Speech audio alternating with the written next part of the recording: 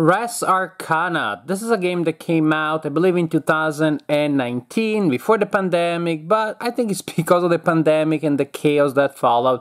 I kinda missed it. I didn't play it back then, and then again a lot happened, and I finally managed to play it. I know there are a lot of reviews out there by now. This game is pretty popular. I think it is pretty much on its way to become a modern classic, at least a modern gateway classic, just in the same vein of Takenoko or Ticket to Ride.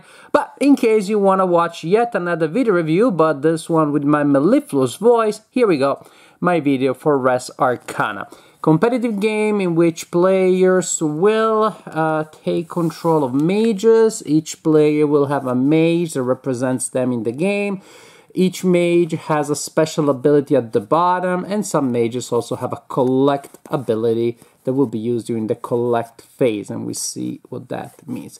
The game can be played in different modes, different variants. Generally speaking, usually you will have a number of mages that you receive randomly, and you select one, you place it face up in front of you, and that represents you in the game.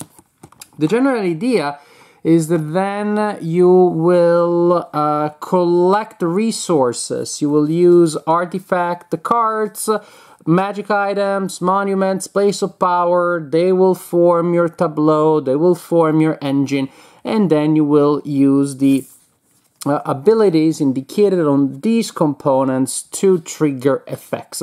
Many effects will require you to tap a card, to turn a card, and then at the end of the turn you untap your card, by which I mean you straighten your card. We don't want to get any angry worded emails from the wizards, right? So, many effects will allow you to do things by spending the card away or by discarding tokens. The tokens they're not water, fire, or what just you think they are. The other things like calm, elan, death, life, and gold. That gold is always good. So you'll have these resources, collect, spend, use effects, and all of this you're doing pretty much to place cards in your personal area, that cards or tiles that have numbers written in this red symbol here. That number is the number of victory points that that component is worth. Whenever at the end of a turn a player has 10 victory points, Catan style, they win the game.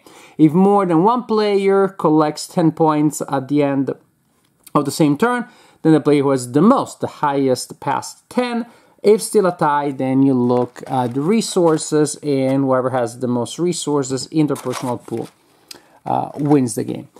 So, and that's a little bit of a vague thing, but that's because the game is very sandboxy, because the different components will give you different abilities, allowing you to collect more tokens, to play more cards, and that is awesome, because the game can go in many different ways. There are so many different ways in which you can go to those 10 points. Artifact cards, super important. Each player will have a personal deck of 8 cards, very minimalistic. And again, different variants will allow you to handle this in different ways. It may be that you simply draw them randomly from the deck. Everybody gets 8 cards and that's it. And I find that a little bit dangerous. Lady Luck can have a role that maybe is a little too strong here, giving somebody big good synergies and not so much to somebody else. The variant I like the most is drafting, card drafting. Everybody gets 8 cards to choose one. Actually it's in 2 rounds. Everybody gets 4, choose one, pass the other ones to the other players, receive the other ones, choose another one, pass it around, and so on, and then you repeat with other 4 cards until everybody again has a deck of 8 cards. So you will start your game with a mage card, a deck of 8 cards, 3 go in your starting hand, 1 resource of each kind in your personal pool, and also a magic item. They are these tiles here, and I suppose that this is the one that I start from, and I think I'm good to go now. So, at the beginning of each And that's my time, right? At the beginning of each round, players will look at all of the symbols, all the kind of symbols, the grabby hand that they have in their personal area, and they collect the resources indicated. The druid gives me a life. This one gives me a calm or an elan, or also known as a blue or a red token, and I simply take the corresponding resources and I place them in my personal pool. As simple as that for the collection phase that everybody can resolve at the same time. Then players will alternate taking turns. And each turn, this is cool, is only one action. So it should go pretty fast, but some actions are pretty powerful. You have to do a couple of things. And sometimes you want to think about your action. And there really is an interaction between turns. So when other players are taking their turn, lucky enough, it's only one action because you're not really doing anything.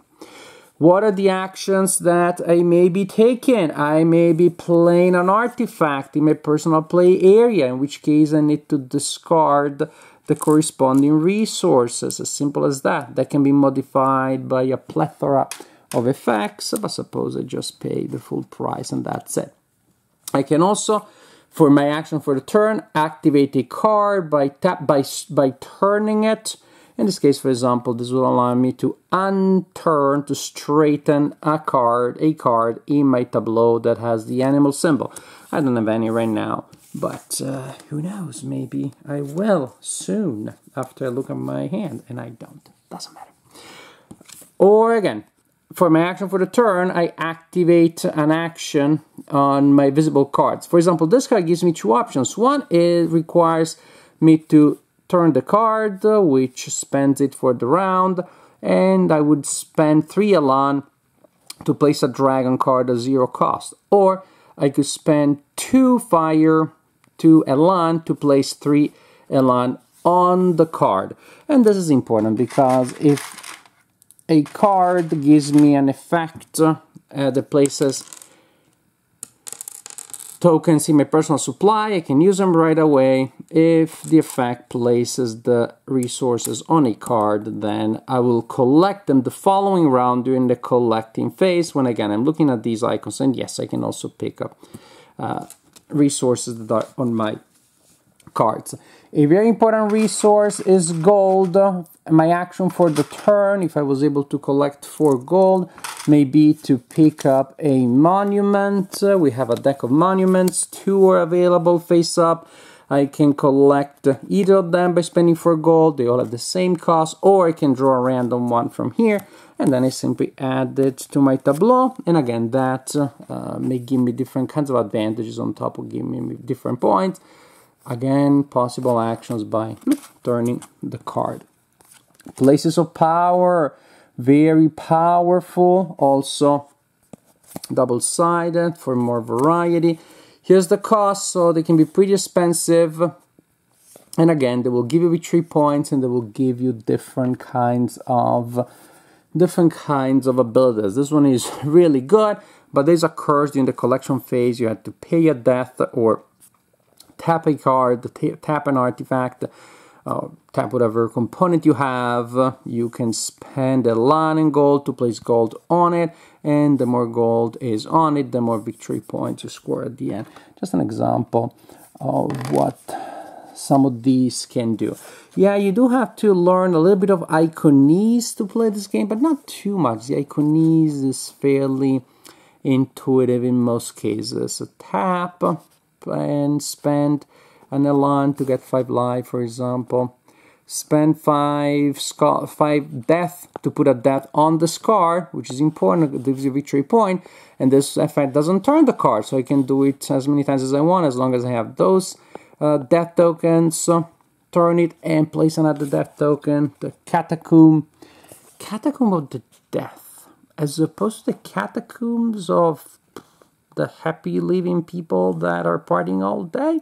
Seems a bit redundant, but I'm just being annoying. So, the general idea remains that you are performing these actions to place components in your tableau to then be able to get better cards to collect those points. A very important action is to take a card from your hand and discard it. It is recommended that you discard it face up, tucking it under your pile, your draw pile, so you're also to sure that you're not mixing your, mistaking your discard pile for your tableau. And when you do that, you can collect any 2 resources or a gold. Gold is usually a little harder to come by. Very, very, very important action. So this is the general idea. Perform actions, placing stuff in your tableau, activating things in your tableau, discarding cards to collect resources. From time to time, you'll have an ability that allows you to react to what other people are doing. But, for example, they attack with their dragons, have an effect of forcing you to discard life. You may have abilities that prevent that from happening. But generally speaking, it's not a highly interactive game. Continue this way until a player has 10 points at the end of a round, unless there is somebody uses this ability here to check it before the end of a round, and that can create some really tense situation. But the default idea is first player to have 10 victory points in their play area at the end of the round wins the game.